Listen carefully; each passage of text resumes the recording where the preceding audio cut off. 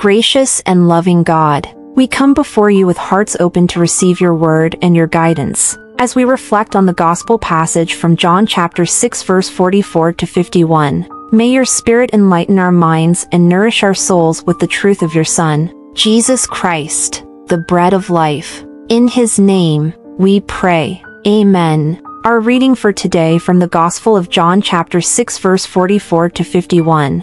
No one can come to me unless the Father who sent me draws them, and I will raise them up at the last day. It is written in the prophets, they will all be taught by God. Everyone who has heard the Father and learned from him comes to me. No one has seen the Father except the one who is from God. Only he has seen the Father. Very truly I tell you, the one who believes has eternal life. I am the bread of life. Your ancestors ate the manna in the wilderness, yet they died. But here is the bread that comes down from heaven, which anyone may eat and not die. I am the living bread that came down from heaven. Whoever eats this bread will live forever. This bread is my flesh, which I will give for the life of the world.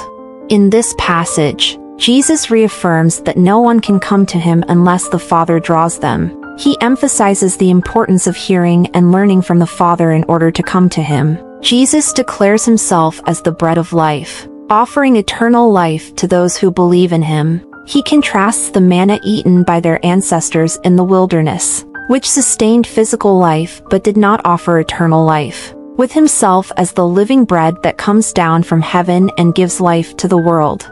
Heavenly Father, we thank you for the work of drawing us to your Son, Jesus Christ. We acknowledge that our faith and belief in Jesus are gifts from you, and we praise you for your grace and mercy in calling us to yourself. Amen.